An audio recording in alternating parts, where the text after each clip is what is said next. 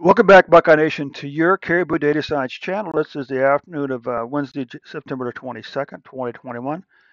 And it's time for your daily COVID-19 analysis. Before we get started, a big shout out to the three people who watched this video yesterday, and a special shout out to the two younger folks who watched the video yesterday. But you know what?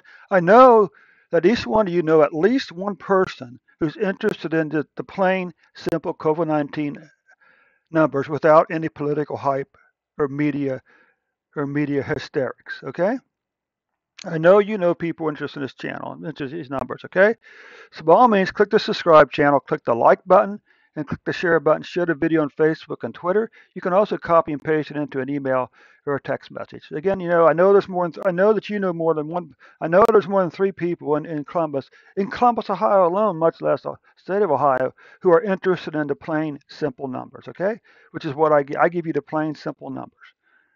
Now, as we know, there are some there are some shenanigans on the part of the governor's office in terms of how cases and deaths are now being counted. Back in February 2021 this year, the governor's office said, "Oops, we undercounted deaths by close to 4,000 during the fourth quarter of 2020." Now, what's also interesting about this, they never undercount cases. I mean, aren't the same people who's counting cases also counting the deaths? So what happened? Why all of a sudden did he undercount deaths by 4,000? Of course, what it does, it makes your numbers for 2020 look better than they really are. But I'll come back to that in a moment. But also, want to keep in mind about the vaccine. Okay, the vaccine is not designed to keep us from getting COVID-19. It's designed to reduce the chances that we'll die from COVID-19 if we get it. Very important to keep in mind. Now, so the governor back in, like I said, 2020 said, oops, we undercounted COVID-19 deaths by close to 4,000 in the fourth quarter of 2020. But rather than going back and backdating the letters, correct and issuing new numbers, they added the numbers on the February 11th, 12th, and 13th. And this completely dwarfs all the rest of these numbers down there. Okay. So what I did is I replaced these three numbers here with the average number of deaths for those 3 days. And that's what it looks like now. This is a much better fit and probably much closer than this. I mean, these numbers could even be higher or lower, but this is much closer. Okay, so the question is this: what the numbers actually look like? So this is a 7-day moving average on top of, okay.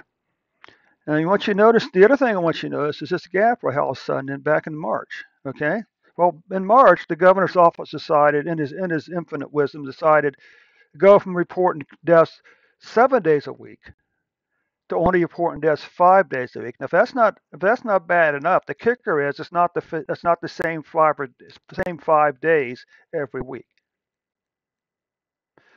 Okay, but anyway, if these numbers, here's the thing: if these numbers were higher back here, which they were, that would make this decline here look even better. Okay, but you can see like you had a long declining pattern to mid-July. Then in July, deaths started to increase again. Okay, now my question for you is this: how many of these people were vaccinated? What about cases? Well, here's weekly deaths. Again, how many of these people